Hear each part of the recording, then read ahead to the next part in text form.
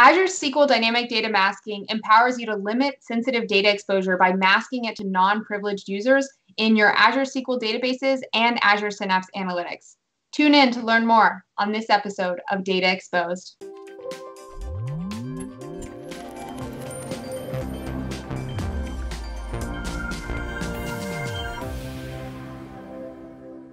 Hi, and welcome to this episode of Data Exposed. I'm Anna Hoffman, and today I'm joined by David Trigano, a program manager at Microsoft, and David Brookler, a principal software engineer at Microsoft.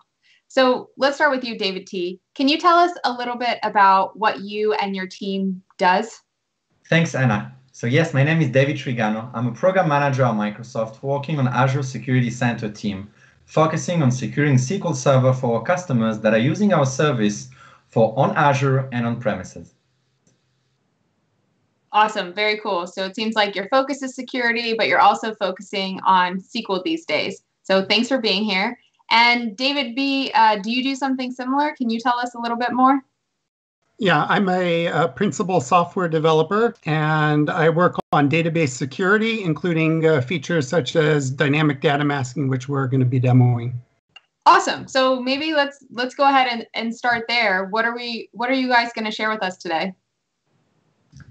So David and I are going to give you a closer look at a new capability our team has been working on, which allow you to manage data access with more granularity and better control access to insensitive data. Dynamic data masking is a core component for Azure SQL Database and Azure Synapse Analytics that allows you to limit sensitive data exposure by masking it to non-privileged users. As a policy-based security feature, dynamic data masking also allows customers to prevent unauthorized access to sensitive data by enabling them to designate how much of the sensitive data to reveal without compromising their performance and compliance. It's very simple and easy to enable. Let me show you how it works. So here I am on the Azure Portal looking at my SQL database called DDM Demo. This is an Azure SQL database, and I'm actually looking at dynamic data masking feature that allow me to mask columns basically with functions. So I have multiple functions here, as you can see: email, social security number. I also have a default value to mask my columns, and I can also have custom string. I also have recommended mask that I can, recommended field, that I can mask automatically. So here I have first name and last name, and I can basically mask them, save, and as you can see, within few seconds, dynamic data masking automatically masks my columns. I can also here add SQL users that I want to let them see the columns that I previously masked. So let's add test user. And as you can see now, test user has access and can see these columns. I can also decide to manually add a masking rule. Let's take, for example, this table compensation. I have here a column called bonus, and I can decide to give there the default value or a random number range as a masking field format. So I just have to add this mask and save it. Now that I show you how you can configure dynamic data masking via the Azure Portal, David Brookler will show you how you can do the same with SSMS by using T-SQL commands. Hey, thanks, David. Now, if we look at my screen over here, we'll see how the masking actually is applied to the query results. Okay, so now I'd like to show you the query results for the test user, which David had set up as being a user that had the unmasked permission granted to it. So if we execute that, we'll see that we're able to see all of the different tables, all of the different values in the tables.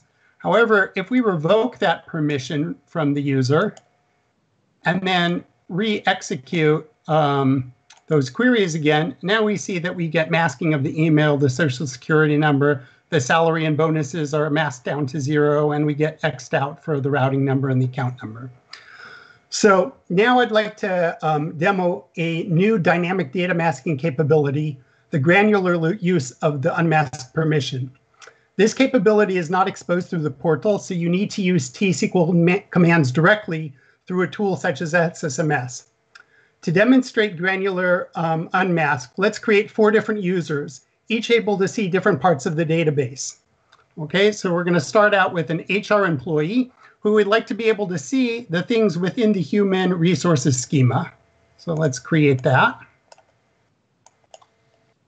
Okay, next we're going to have an HR manager. They need to be able to see the human resources schema, but they also should be able to see the compensation table. So what we've done here is we've created the human resource manager. We granted the unmask on the schema and also on the particular table.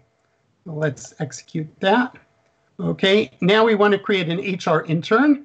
So the intern should have access also to the human resource schema, but we don't want them to be able to see the social security number of the employee, so we'll deny the unmask on that particular table, that particular column, sorry. And for last, we'll create a payroll manager who is not able to see the human resources schema, but instead will be able to see the finance schema. So let's do that. And then we'll see now what happens for the different employees. So we'll start with the HR employee. So if we execute these queries, okay, now we see that they're able to see the human resource table, but the salary and bonus and the routing, the banking information, this information is no longer available to them. If we instead execute as the HR manager, okay, same queries, but now the HR manager is able to still see the human resources. Now they're also able to see the compensation, but they still are not able to see the banking information. Our HR intern, executing as that, the banking information still not available. The salary compensation, that's not available. They can see the human resources table, but the social security number is now masked out. And last but not least, if we get to the payroll manager and execute for them, we see that they're not able to see the information from the human resources schema, but they are able to see the salary information and the banking information. Just what we wanted. Great. Thank you. Thanks, David. So as you saw, guys, we recently added similar permission to dynamic data masking at the schema level, the table level, and the column level, which makes this feature so much powerful.